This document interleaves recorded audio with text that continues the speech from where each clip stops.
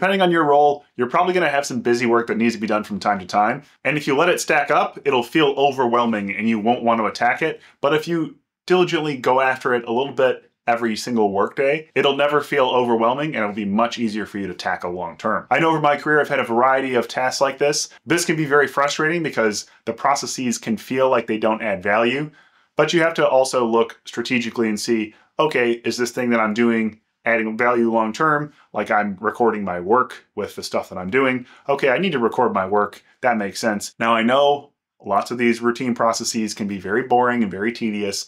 I know some of the organizations I previously worked in, it really feels like we're taking this meme over here where you're taking the circle and forcing it through the star. I definitely can empathize with that. But if there's things that need to get done, they need to get done. And just blocking some time off on your calendar instead of fretting every few weeks or whenever the deadline is will be much easier for you long term.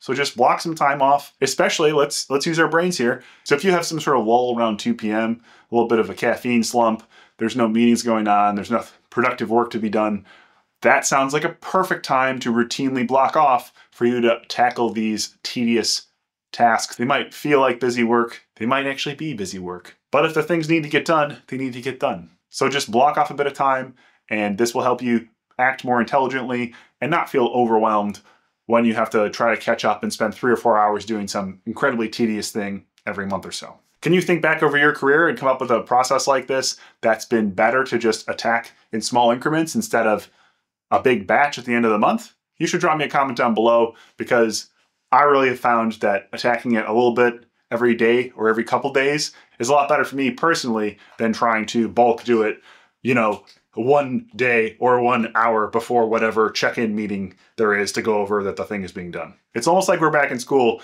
and all the work is done right before whatever the meeting is to check on the work, which I can appreciate because with the quantity and the quality of the work output, sometimes things do feel like that. So consider what's the best time of day for you.